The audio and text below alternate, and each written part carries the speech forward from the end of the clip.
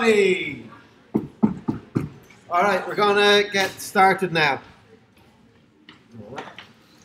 All right, so as we need to continue, start with an apology. I'm coming down with a bit of a head cold at the moment, so I'll do my best to struggle on through this and come up with something that makes sense at the end of it.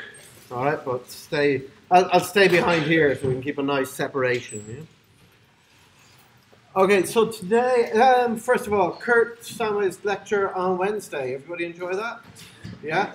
It's a really innovative and exciting new project, and Kurt's a really engaging and passionate speaker. So I was delighted he was able to come and do that for us. Today we're going to shift scales a little bit. We're moving in from talking about landscape patterns across the entire world to patterns at a more ecologically relevant level. So at the opening lectures, I sort of said, okay, well, what is ecology? And ecology is the study of the interactions between organisms and their environments. And up to now, we've been talking a lot about how broad-scale patterns and trends influence these environments, and what brings about the actual type of environments we see in specific areas, that brings about the actual types of species we see in specific areas. But today, I want to talk a bit more localized, and we're going to talk specifically about habitats. And this is the physical structure, the physical environment which supports species interactions. We can imagine this in terms of marine food web, with all sorts of marine species interacting, a terrestrial or forest food web, or a freshwater aquatic food web. And all of these are ecological communities, distinct ecological communities made up of interacting species.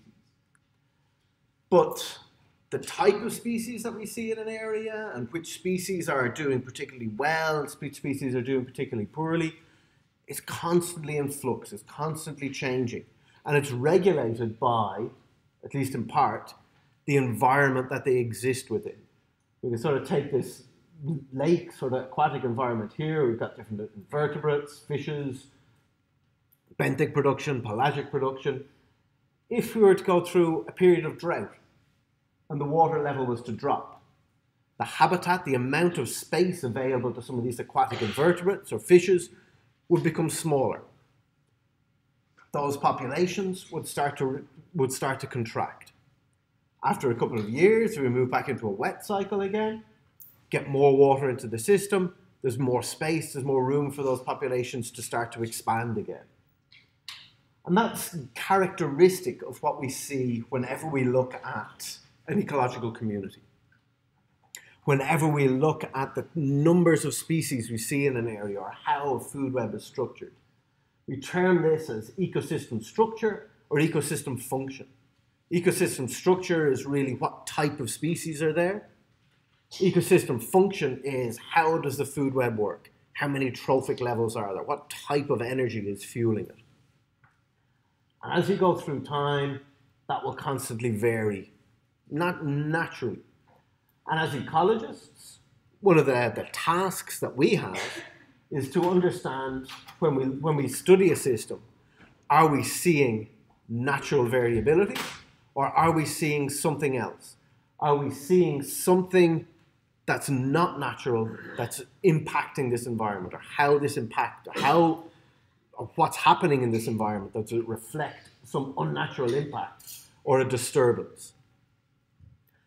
And what we're particularly interested in is a disturbance, something that pushes the ecosystem out of its natural variability. And the system will, over time, will return and will respond.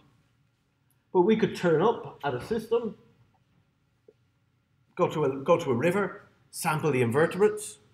We mentioned previously, this is sort of a classic way of interpreting the ecosystem health of a river, is to look at the invertebrate community. based on what we see, if we go to an area and see that it's constantly made up of a moderately diverse community, we could say, yes, well, we've studied this system for 3 or 4 years. This seems to be what it is. But if there's already been an impact on this system, what we're seeing doesn't necessarily reflect the optimal situation for that ecosystem. So it's important that as ecologists, we understand what's driving these disturbances and the context in which the trends that we see exist. And to do this, we need to understand the landscape and the traits of the landscape. These are characteristic traits of landscapes which will influence ecosystem structure and function within a region, within any type of habitat. And to do this, there's a whole field of ecology termed landscape ecology. And we're going to touch on this today and sort of some of the main take-home traits of this field. What we're particularly interested in is the variation within a habitat. The variation that we see within a habitat will determine the type of population, the type of species it can support. A more variable habitat can support a larger diversity of species. We're really talking about broader spatial scales. I'm not going to talk when I have a personal trait that I use words that are interchangeably that shouldn't be used interchangeably. So quite often today I'm going to say habitat when I mean to say landscape. Habitat is more restricted again. Habitat is where this particular type of invertebrate likes to live. Its landscape is what's happening in the whole lake. We're talking about landscape. We're going to talk about these broad ecological processes. And we'll touch directly on the roles that humans have in this, but also a lot of the impacts that we're going to see or the effects that we're going to see are secondary impacts of human activities. The first thing we need to think about when we talk about landscapes is how do they come about? What gives rise to landscape and what causes variation within landscape? What can cause landscapes to exist and what can cause them to change? And these fall into a whole suite of different abiotic, physical or natural processes. Also biotic processes where organisms can change a habitat or can change a landscape, see, I did it already. Or specifically human activities. When we think of abiotic effects or abiotic characteristics, we can think of these as large, impactful environmental activities, things such as a forest fire or a large flood or a windstorm that comes through here that can change what was a forested environment with a forest canopy which would support that type of ecological community to an area of down trees, a lot more decomposers, a different type of ecological community. Extreme examples such as extreme heat or extreme cold. We talked a bit in previous lectures about species succession and recolonization of new land following volcanic activity. Again, that's a very extreme example, but it's an example of how an abiotic or an environmental process can change the environment. Similarly, biotic processes can change the environment directly by the activity of one type of species on the environment. Some classic examples sort of from white-tailed deer populations in the south in the US, where they can come in and regulate forest growth. They get large population size, they feed an awful lot, and they feed on understory plant layers. And they will destroy habitat, they restrict plant growth. You sort of see classic examples from exclusion experiments, where people will put up a fenced area, restrict deers or other grazers from entering that area, and see a remarkably different habitat, remarkably different characteristics of the landscape. That will support something on that side of the fence, will support a very different ecological community than something on that side of the fence, solely driven by biotic effects. In the African plains, in the savannah, similar large herbivores, large grazers have the same effect. Herds of elephants will move through, feed a lot, but also physically manipulate the environment by felling trees and moving the landscape. We see closer to home in Canada, there's a whole suite of similar traits.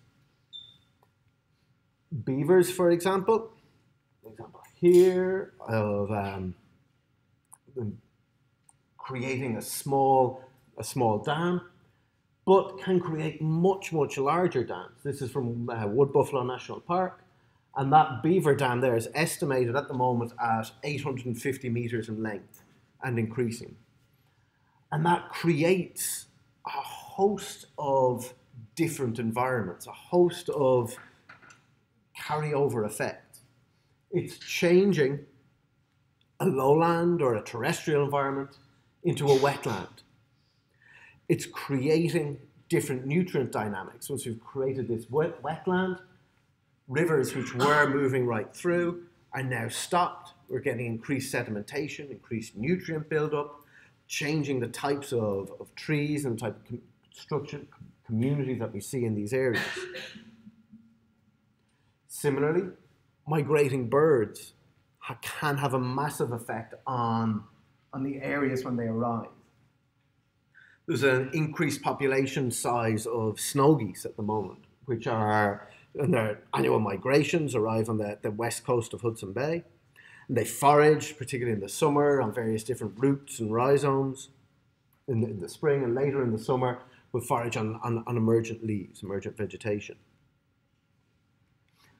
As these populations are increasing, their impact, the amount they're foraging is increasing.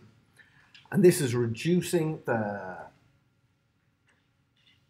ability for the plants to hold the soil together, because there's fewer plants or fewer smaller plants, leading to greater erosion, leading to different dynamics of colonizing plant species. And this kind of looks like an abstract art picture here in the middle here, is a consequence of that.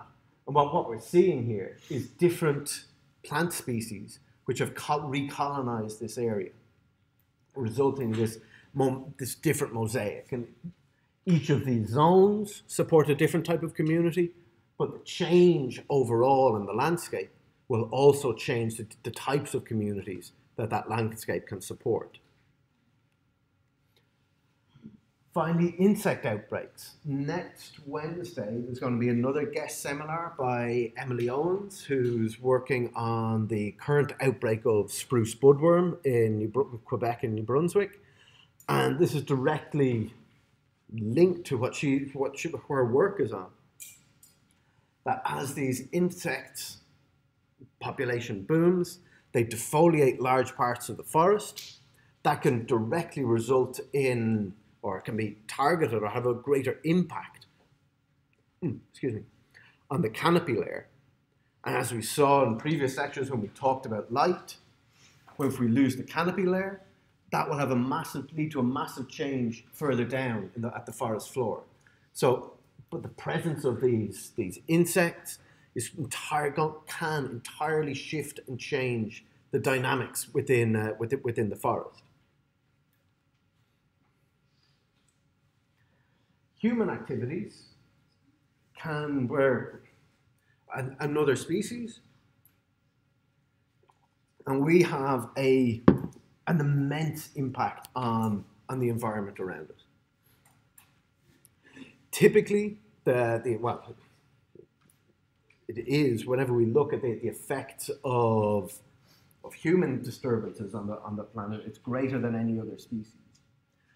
We talked a bit about, remember what was it? The last lecture on terrestrial environments, when we discussed how agriculture in the Midwest, in the US, replicated the natural environments, where in the tall grass areas there were a lot of maize and intensive cereal crop agriculture, the shorter grass, a lot more pasture. By coming in and regulating and taking over this environment, we've dramatically modified it, broken it up into different sections, restricted the opportunity for the native and resident plants and animals, introduced a whole host of new animals and plants, and added things like fertilizer. Question? Yeah, sure.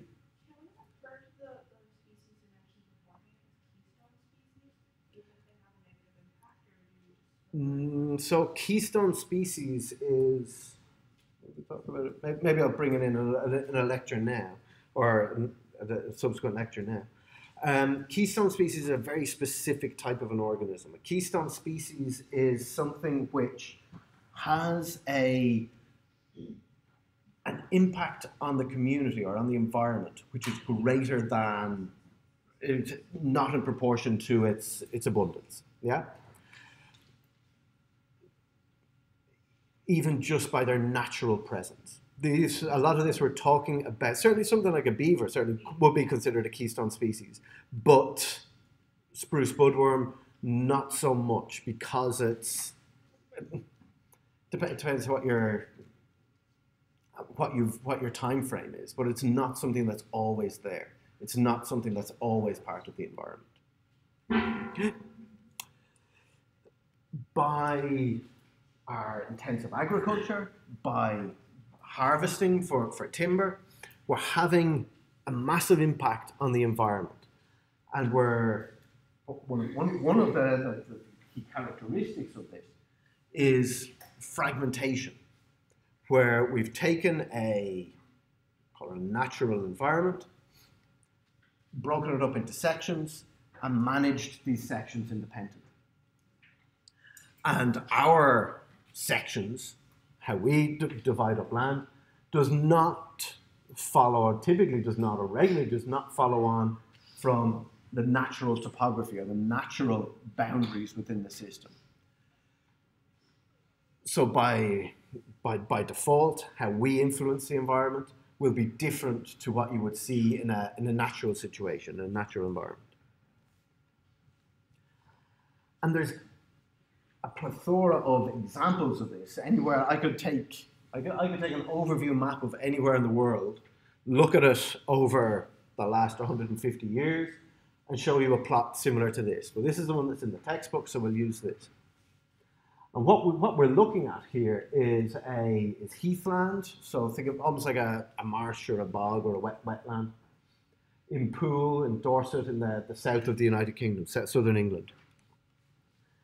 The green areas are the heath. The lighter green or greben, sort of like yellowish areas, are not heath. We call them agricultural or urban land. And what you can see from 1760 through to over the course of about 200 years, the relative abundance of green space has decreased by 86, 85%. But it hasn't decreased uniformly. It hasn't decreased in, there were 6 patches, and there are now 6 patches, but they're all that bit smaller. They've become far more fragmented. They've become a mosaic of much, much smaller patches.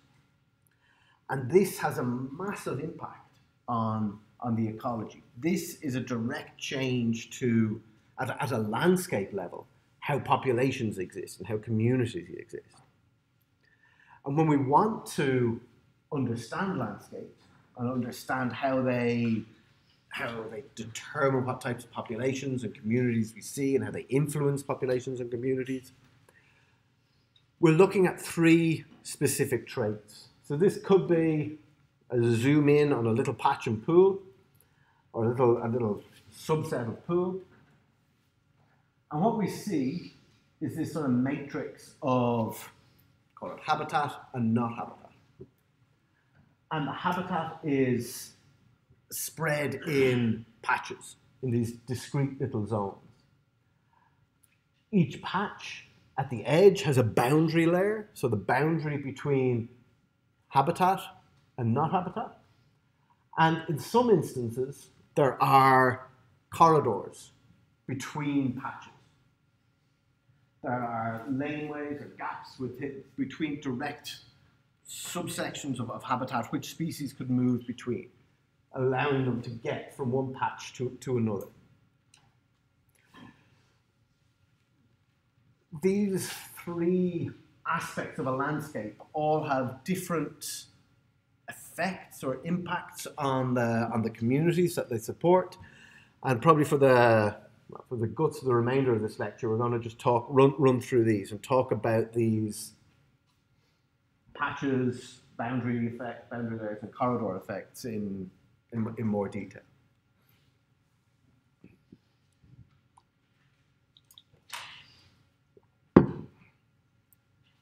The distribution of patches, boundaries, and corridors will be different in different environments.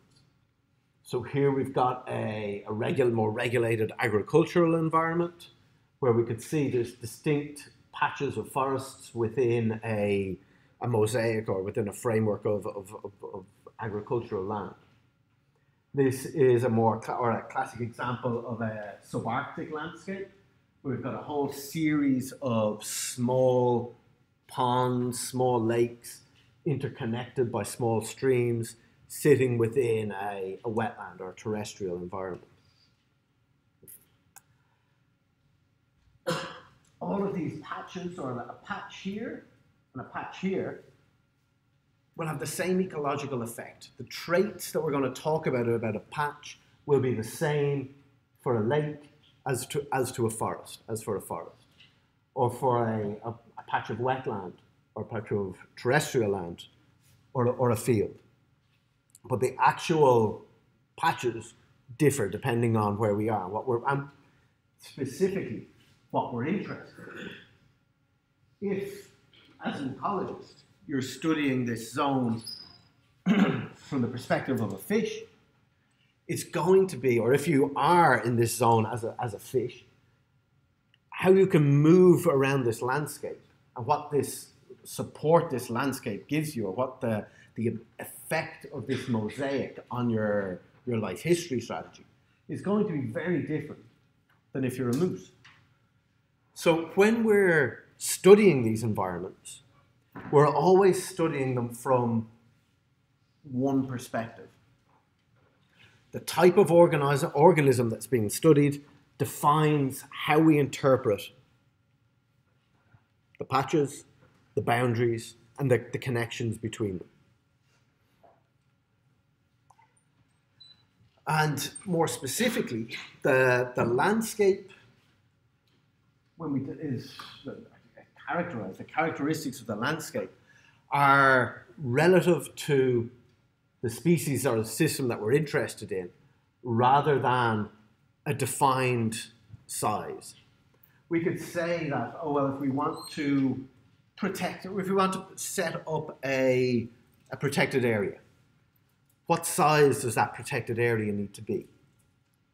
Well, that depends. If you're setting up a protected area that's sufficient to protect shrews, hares, moose, fish, depending on what species we're interested in, that determines how we view the landscape.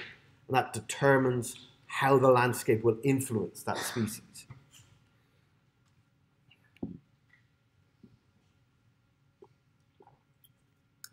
There are certain characteristics of of each of these that are standardized.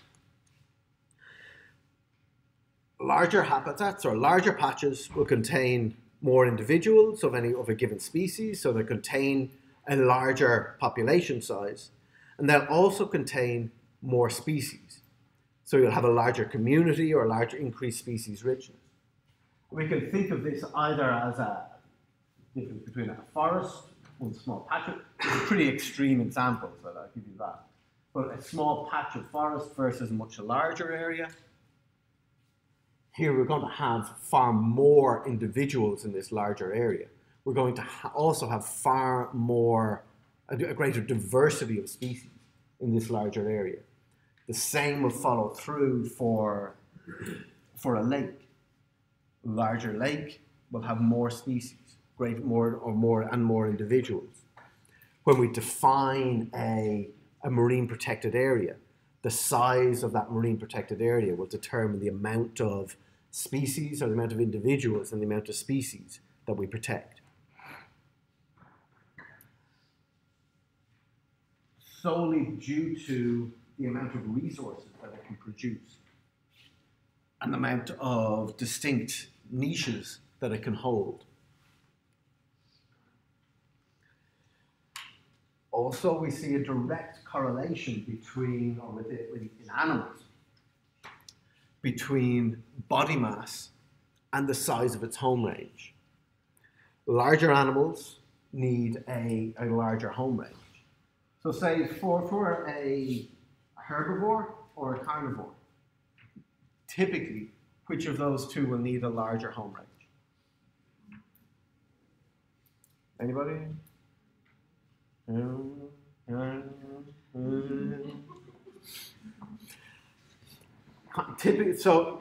Typically carnivores will require a much larger home range than a herbivore. They've got different physiologies, they've got different resource availability, they've got a different life history trait, that they will need to be able to forage over a larger area to obtain enough resources. So again, if we're thinking in terms of our landscape and what type of species it supports, if we want to support or build a landscape that can support large carnivores, it needs to be a very different landscape than something that can solely support herbivores or even large herbivores. We have to match our view of the landscape to the species in question or the situation or the system in question. And this is one of the reasons that when we assign or when we push to have areas designated as protected areas or conservation areas or national parks, we always try to get the largest area possible and not have it fragmented, not have it broken up. This is a map of, Kurt maybe showed something like this on last week or on Wednesday, of the boundary outline of Fundy National Park. We've got over 200 kilometers, square kilometers of area that's been conserved and preserved for over 60 years. And we can even just visually look at the difference in the landscape outside of that boundary to inside of that boundary. It's still relatively lush, green New Brunswick, but it's a lot more fragmented. There's a lot more some agricultural sites. There's a lot more roadways and things like that that are dissecting and breaking up the environment or breaking up the landscape.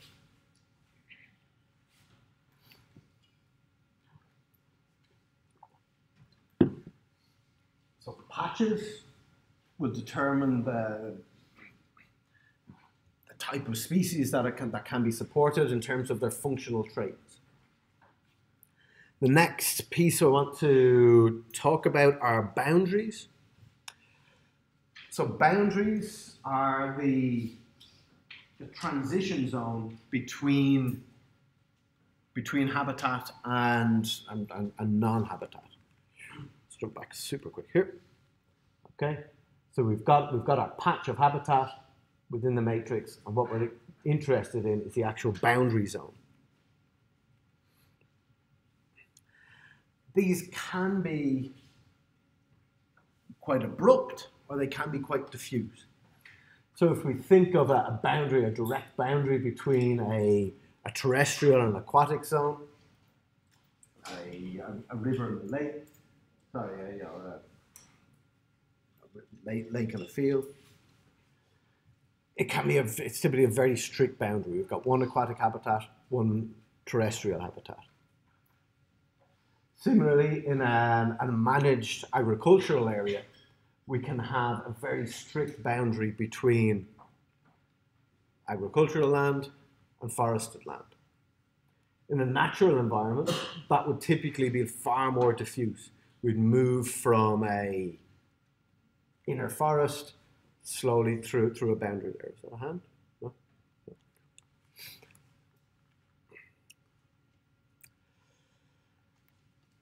These boundaries are typically hotspots for diversity because they have characteristics of both types of environments. And they blend, you can get a blend of species from here, from environment 1 into environment 2.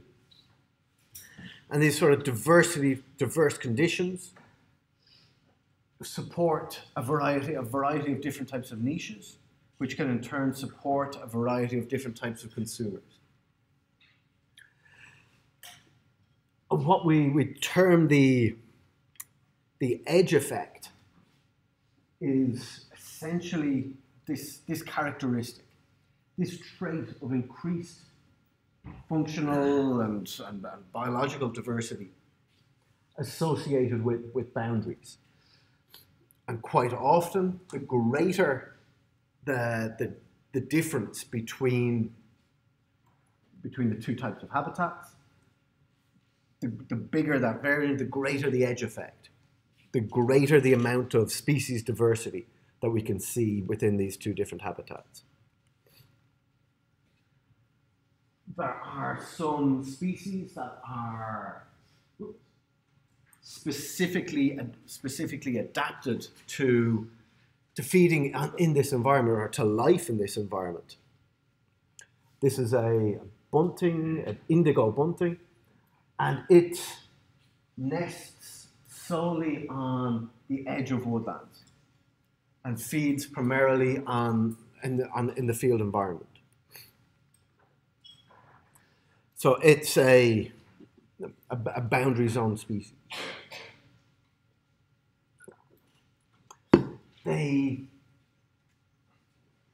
Without this boundary, they don't have everything they need.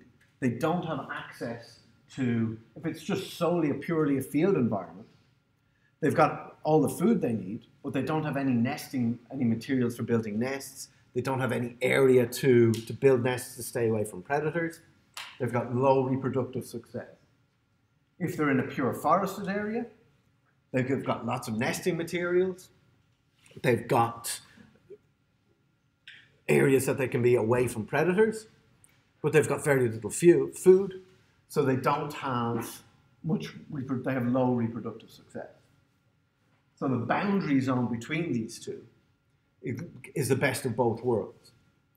And it allows, this is one example of why we can see higher diversity in this boundary zone. However, the opposite is also true. Living on the edge, or the edge effect, can cause problems.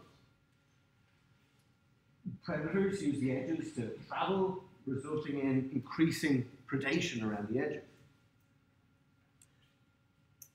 What's good for an indigo bunting is also good for a bobcat that likes to feed on indigo bunting. There's an abundance of food. There's habitat in which they can hide and ambush prey. As you move further away from the edge, predation rates decrease because you don't have that shift in habitat types. So this is a figure taken from your book, predation on different bird species. Close to the forest edge or further as you move further into the forest. And here we can see the frequency of nest predation decreases as you move further into the forest. So it's a trade-off. The further you go into the forest, the better it is for your ability to be, or you lower your risk of predation, but you're further away from food. So the edge effect, or these boundary zones, can be a good area to live in, but also have certain risks. And that essentially what we're describing there is a niche. And these boundary zones represent a different niche, and they represent a niche which consumers have adapted to, which is bird species have adapted to, and also their predators. And if we move through a forest, we'll see changes in the makeup of the community. Typically, so here we've got sort of total species biomass, or total species density. As we move from the edge of the forest further in towards the center of the forest. The main thing I want to draw your attention to is that the edge species rapidly decrease, deep forest species start to increase, other species have different traits. As we move, typically there is an edge effect, but it's driven primarily, or that even within that, there are characteristics of specialist edge species and overall and more general species. Okay, we're going to finish up talking about the last component, so the corridors.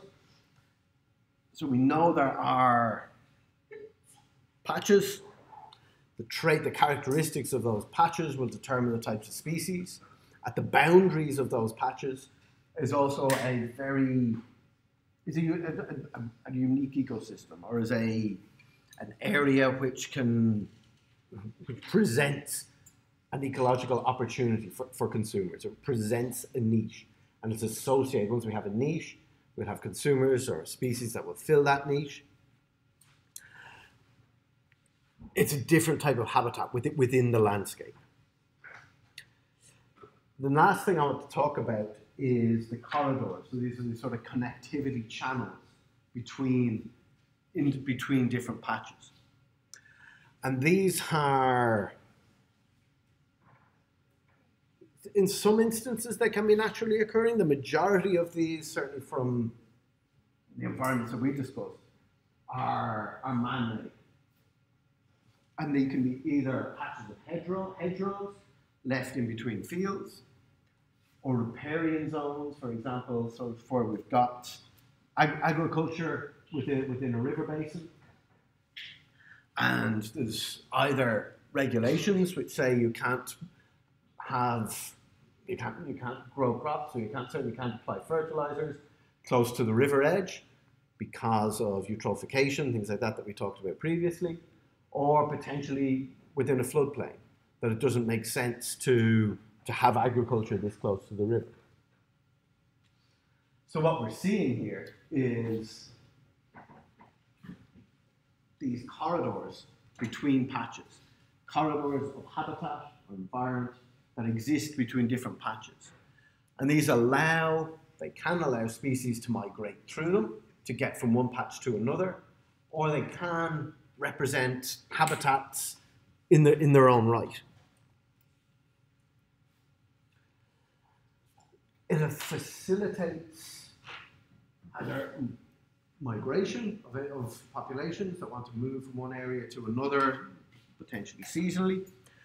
It facilitates gene flow, gene exchange between or with across an area.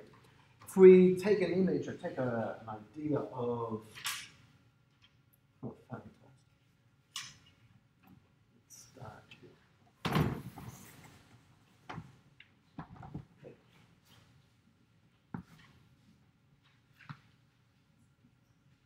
okay, we've got three patches. Each of those patches supports a population. That population's growth or its genetic diversity is determined by the diversity of individuals within it, dependent on gene exchange and gene transfer within that population. In each of these, if they're completely isolated, they're restricted. We've got three small populations that won't do very well. However,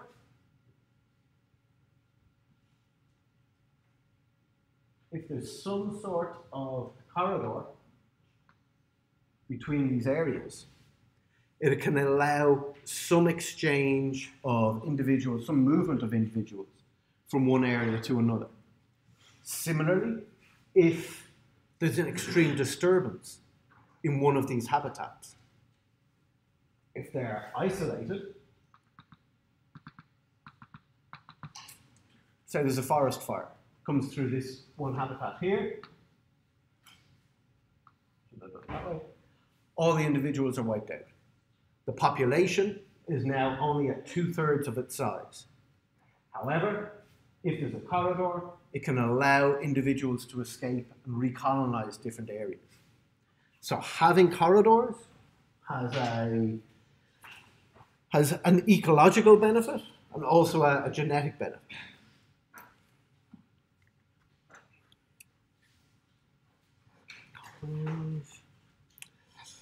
These corridors have specific traits similar to what we discussed when we talked about patches. And the size and structure of a patch is related to the type of species it can maintain. Similarly, the size and structure of a corridor will determine the type of species it can maintain. We can take the example of a riparian habitat along a riverbank. That's sufficient to sustain terrestrial populations of small rodents or shrews, or even things like otters, small mammals that primarily live in the river, but need some terrestrial environment as well. But it's not sufficient to maintain larger terrestrial herbivores, such as moose or deer, or terrestrial carnivores. So it acts as a filter. By having this, once we have this, that will then restrict the ability of some species to maintain themselves within this environment. Go back to my sort of little hypothetical plot.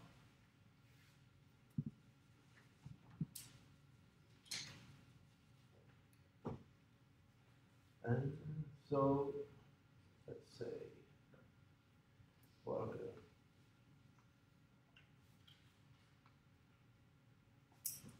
we've got two populations here. If you're a shrew, it's easy for you to move along that corridor.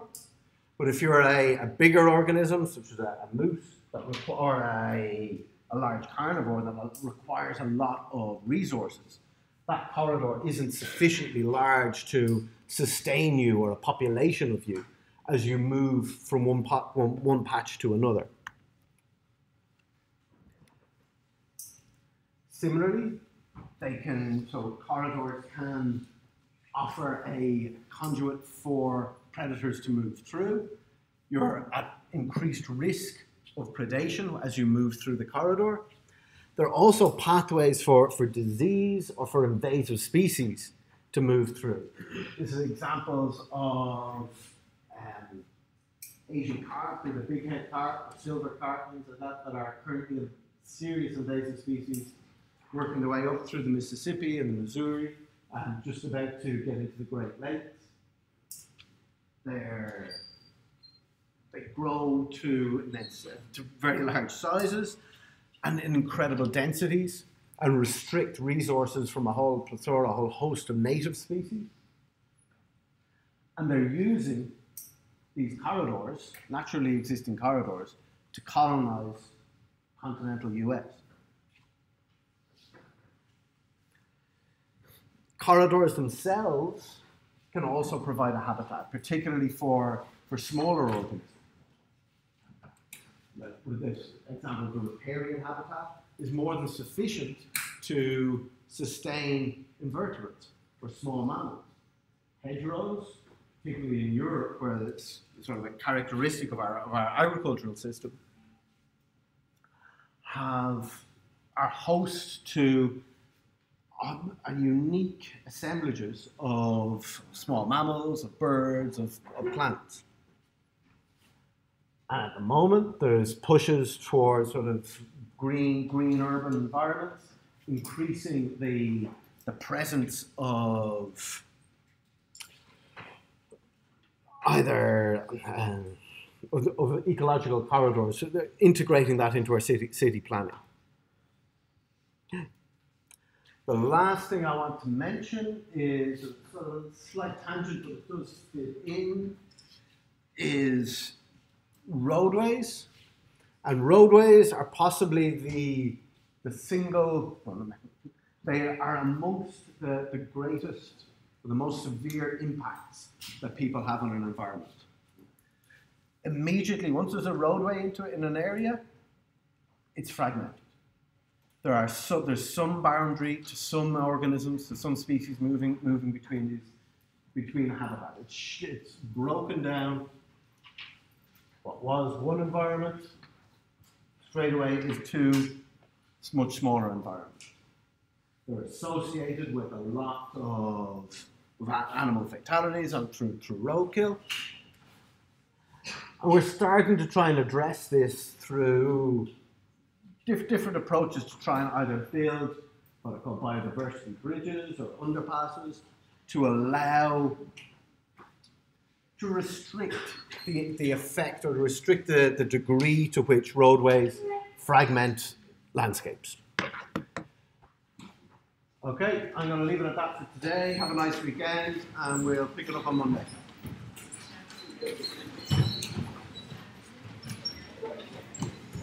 I have a quick question. Yeah. So I just want to get the idea of a landscape